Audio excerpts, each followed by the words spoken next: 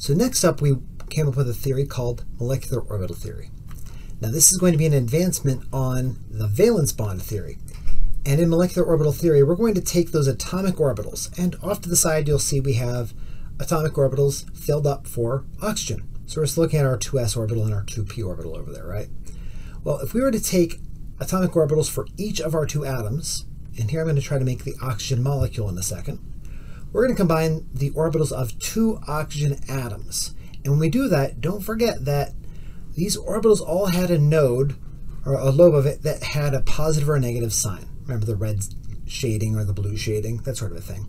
And when we combine those two signs, remember this isn't charge, those two signs of the wave function, we can have constructive and destructive interference. In other words, if I bring an s orbital close to another s orbital, and they have the same sign, they're going to constructively interfere and make what's called a bond. If they have opposite signs, they're going to destructively interfere. That's actually going to be known as something called an anti-bonding orbital. It actually kind of means that they're repelling each other. So what we're going to see is, if I go ahead and get that second oxygen atom showing, you can see the second oxygen atom over here. We have each of the two atoms filled up with their electrons. And that's what you're seeing in the left-hand and right-hand columns of this image. Now what we're going to do is say, hey, if these s orbitals interact with each other in a constructive way, that's actually going to make them even more stable. So it's going to drop down in energy, making this sigma bond. And notice the sigma comes from the same letter as S. Now, if they destructively interfere, it's actually going to undo the bond that we just made down here by breaking it with this section that's repulsive between the two. That's called our anti-bonding orbital. So we have our sigma bonding and our sigma anti-bonding. Now, if we fill up with our 2s orbitals in this case, notice that we filled up all of our bonding orbital and we filled up all of our anti-bonding orbital. If that's as far as we went, that would actually just mean that these two atoms looked at each other, didn't find anything in common, and didn't make a bond at all. However, we have to keep going, right?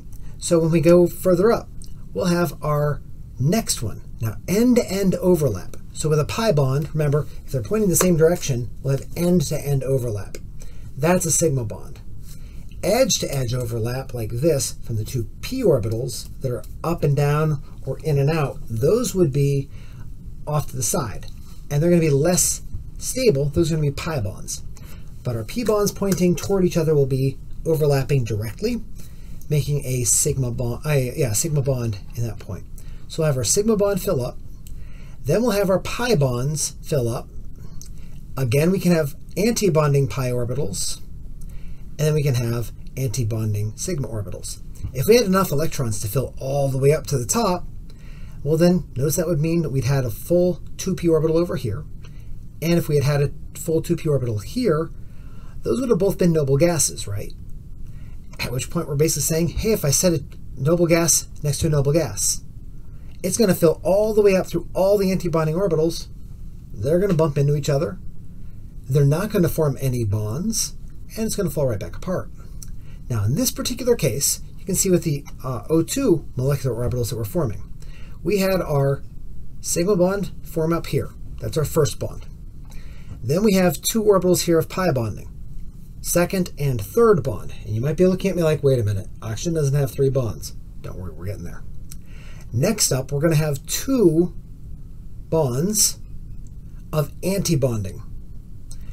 Those 2 half bonds, half full orbitals, total up to 1 bond, right?